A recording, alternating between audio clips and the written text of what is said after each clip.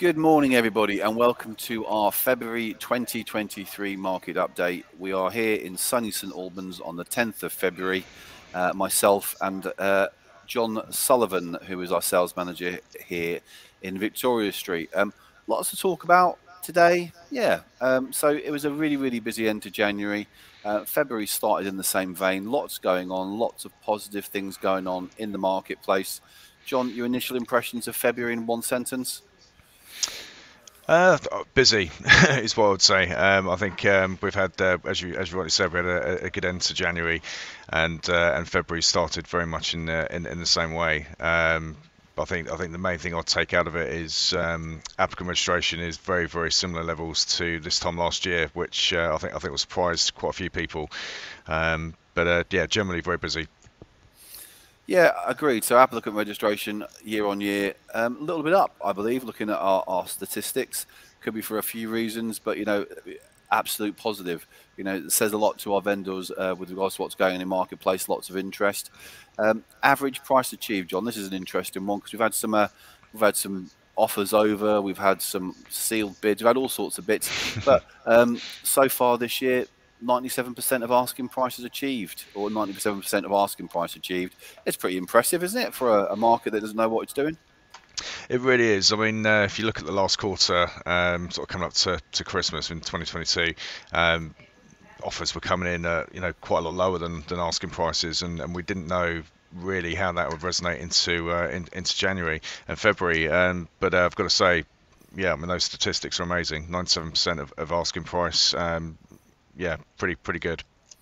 Yeah, I think looking at the sort of homes that were sold and look at the sort of homes we're selling, it's been a wide mix as well. So really impressive start to the year. But we couldn't be happier with really how it started.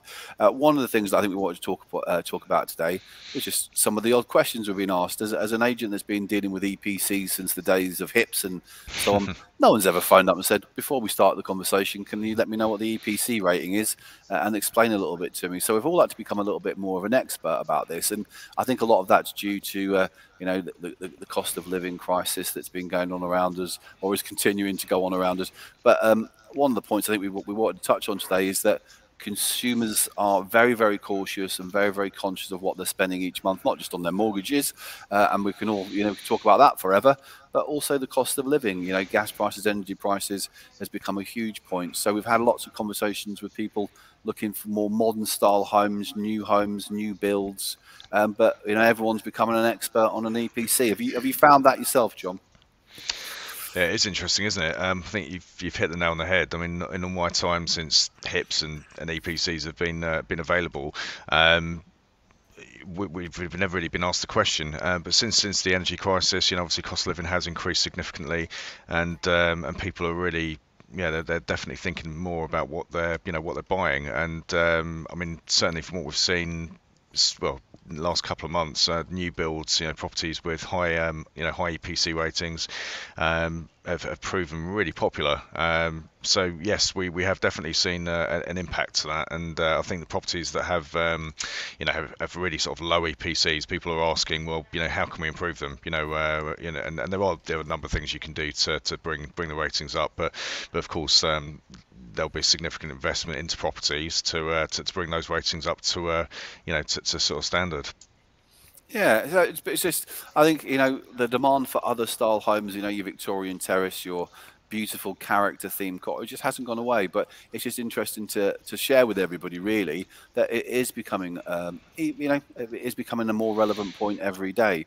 I think, looking at the rest of February, we've got some really entertaining and interesting stock coming to market that I think will be sold and sold very well, from detached houses to fascinating cottages to lovely little places in and around the conservation area. So I think we'll see a busy February, backed up by just by a demand which doesn't seem to be easing. Would you share that consensus, John? Yeah. I would. I mean, look, applicant registration is still really strong, and viewing levels are high. I mean, people are probably taking a bit longer to make decisions than what they were this time last year. I think that's fair to say. But for the right properties, yeah, I mean, look, absolutely. I mean, if we look at one of the ones that we've had, one of the properties we've had this week, you know, within literally a couple of days of marketing, 4 offers have come in, and funnily enough, that was actually a new build. So Yeah, it's quite interesting, sort of seeing you know, seeing what's coming in, and what customers are looking to buy. yeah. So that's pretty much it from us for February. We'll update you on how February finished in the March market update, which will be spring. Spring has sprung.